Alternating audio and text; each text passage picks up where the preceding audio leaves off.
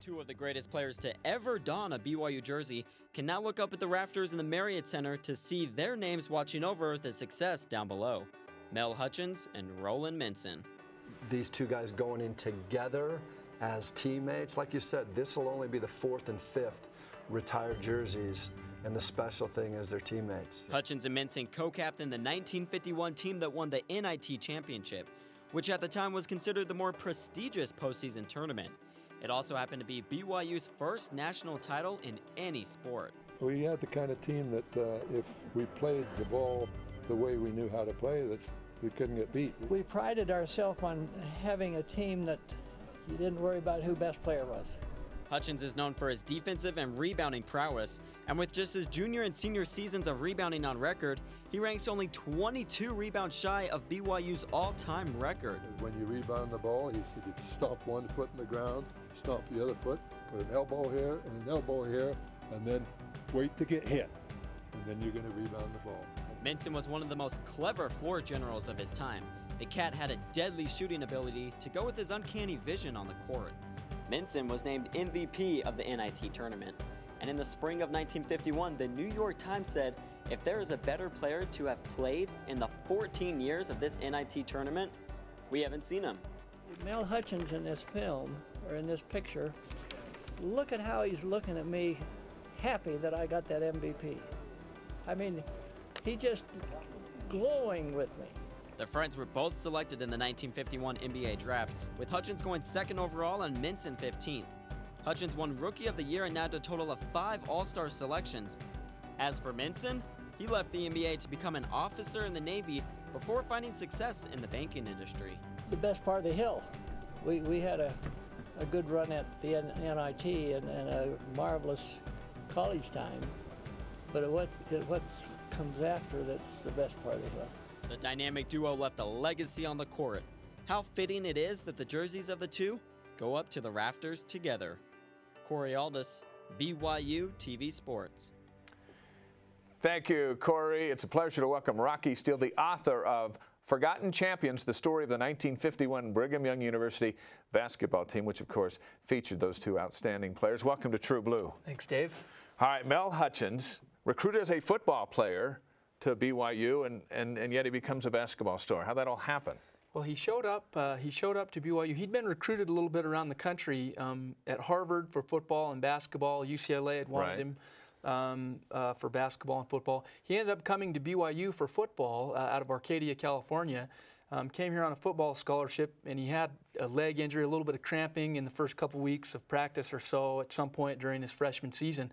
And he was running it off in the gym. And Floyd Millett, the basketball coach, saw him shooting the ball around a little bit and said, we've got to have this kid. And so he went and talked to Eddie Kimball, and they worked switched it out. him over. Yep.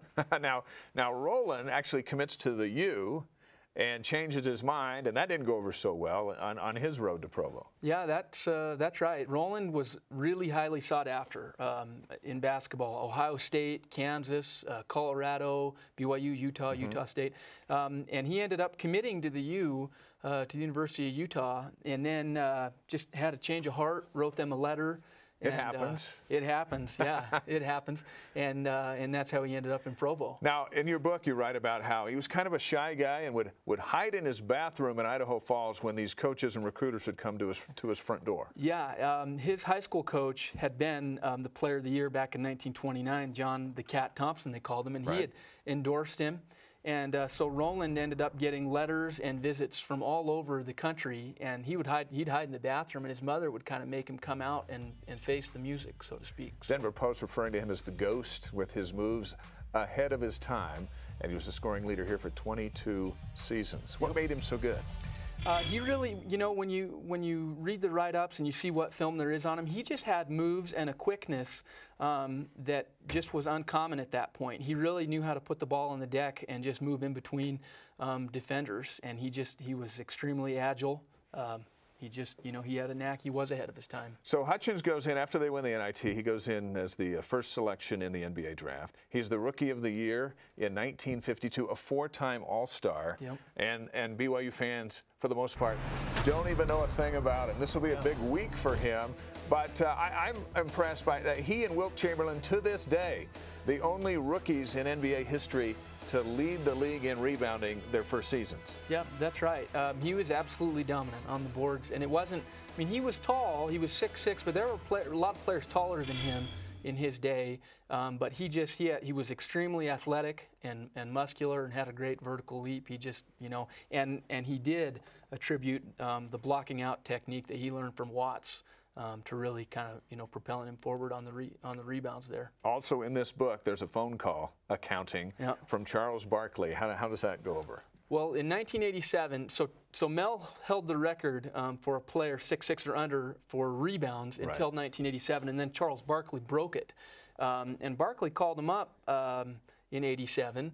And Mel didn't know who he was because he just said, I'm Charles. I broke your record. And Mel said, who are you? And he said, I'm Sir Charles. And he said, I've never heard of anybody named Sir Charles. And he said, I'm Charles Barkley, you crazy son of a gun. And said, I just broke your record. And so they kind of shared a laugh over that. Now, Minson didn't go to the NBA. He went into the service, but just to give you an idea of how good he was, the New York Times calling him the best player in the country and better than any show on Broadway at the time that he rolled through the NIT. Yeah, that's right. He was a big show. In fact, New York Times gave him rave reviews. The Denver Post you mentioned, they did a short, a little BYU short that they showed at the front of movies at that point, and they did a big feature on Minson during that, and so he got a lot of attention there as well. Saturday night, they finally are back together in the spotlight at the Marriott Center where they didn't play. But Cougar fans get a chance to acknowledge them.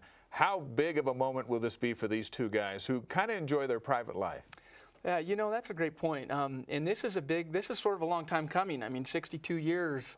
But these were two of the pioneers in BYU basketball that first put our program on the map. And so they'll be there. Their families will be there. I know they have a lot of children and grandchildren and even some great-grandchildren that are really proud of their grandfathers, fathers. Yeah, it'll be quite the night. The book is Forgotten Champions, the story of the 1951 BYU basketball team. Rocky, thank you. Thank you, Dave.